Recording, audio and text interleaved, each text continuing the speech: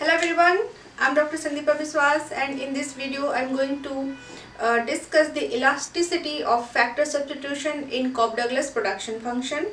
So, in Cobb-Douglas production function, elasticity of factor substitution is equal to unity, and you can write it or symbolize it elasticity of substitution or the sigma sign. The formula for this is proportionate change in capital labor ratio divided by the proportionate change in the MRTS of labor for capital. Right? So you can write it in this form.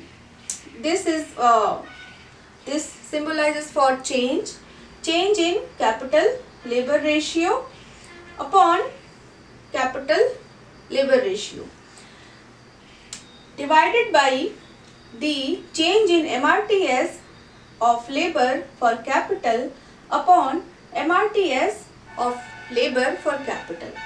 Right?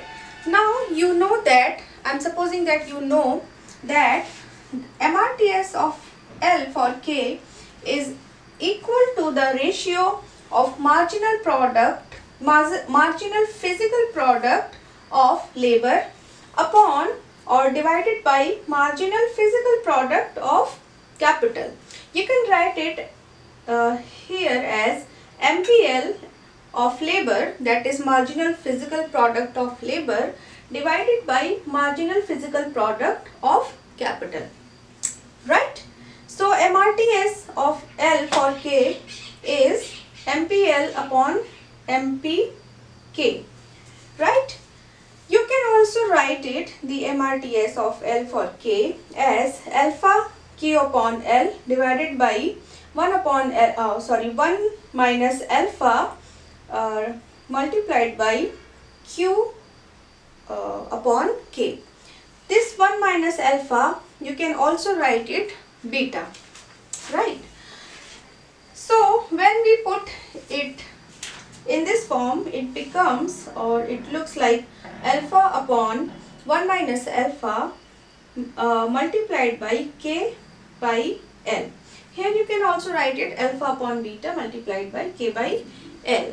So far we have seen the MRTS, the expressions for MRTS. Right?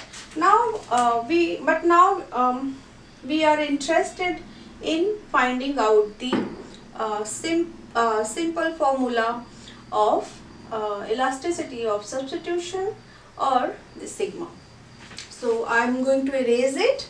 You can pause the video and note down up to this.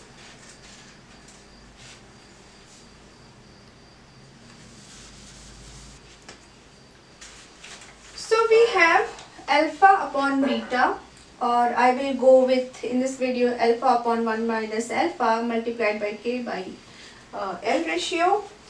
We have this expression for MRTS of L for K, but we are also interested in the change in the MRTS. So we will put we are interested in MRTS LK.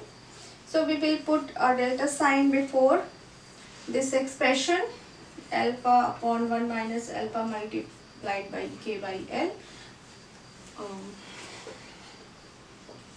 Okay, we got this. So now I am erasing it too. Now we can have the formula for sigma very easily. We will bring it here and put this delta sign with the K by L ratio, because this is the constant. Okay, alpha and 1 minus alpha is a constant. There will be no change in it. Now the sigma will be d K by L by L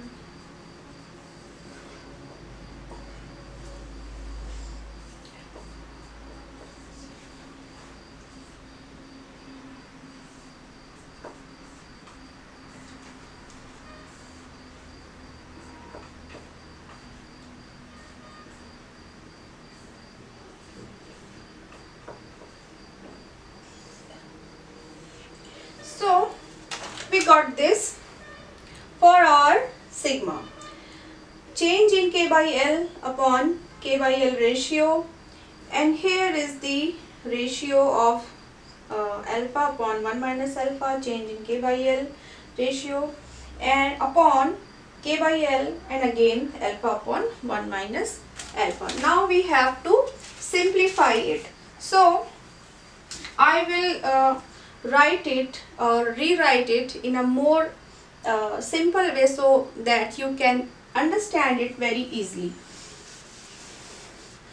Please write down up to this point.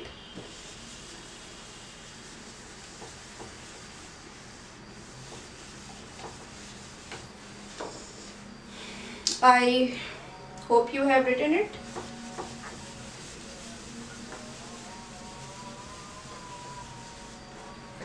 So I am going to rewrite the expression, the whole expression for the sigma.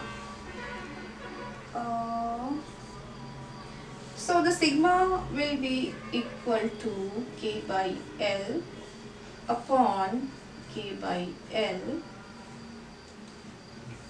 whole upon alpha K by L upon K by L alpha, right? We have the same formula in this format, just to make you understand it more clearly.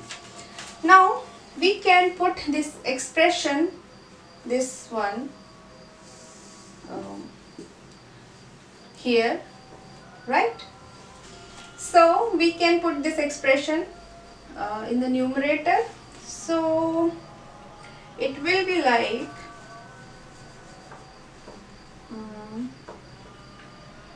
d K on L multiplied by K by L alpha upon 1 minus alpha upon K by L upon alpha 1 minus alpha multiplied by K by L, right? Any problem so far? I think no. This will be cancelled out, right? Both are the same, so this will be cancelled out, and what we are left with? We are left with K by L ratio multiplied by alpha upon 1 minus alpha, and here we have alpha upon 1 minus alpha multiplied by K delta K upon L, right? So you can see that both the numerator and the denominator is equal. We are left with the same expressions in the numerator and denominator. So what we will have? We will have 1, a big one, right? So the elasticity of factor substitution in Cobb-Douglas production function is equal to 1, right? I hope you understood this so far.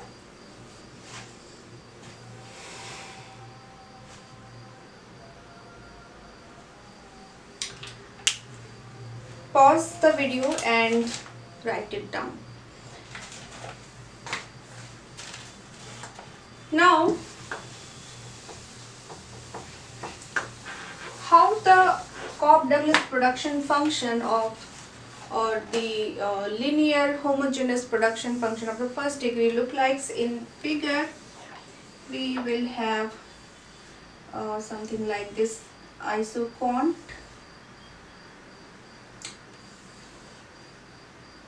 and we will make a expansion path. See, this is of 100, 200, 300 and 400 of output. Here is labor, here is capital, right? So the this is the constant returns to scale, of production, and the point A, point B, point C and point D, the distance of these points will be equal. That means by changing the factor proportion, if we change the factor proportion, the change in the output will be the same, and that is why we will have 1 over here. Thank you so much for watching my video. Please give it a thumbs up if you liked it and subscribe my channel. Thank you so much.